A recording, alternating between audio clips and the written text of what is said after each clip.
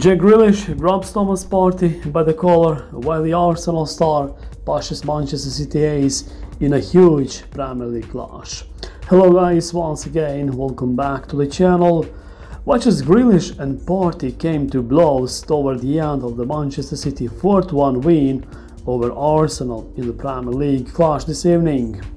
So Jack Grealish nudged Thomas Partey after he had been fouled by Bernardo Silva. But Partey stormed over the Grealish and shoved his hand in his face as the pair came to blows.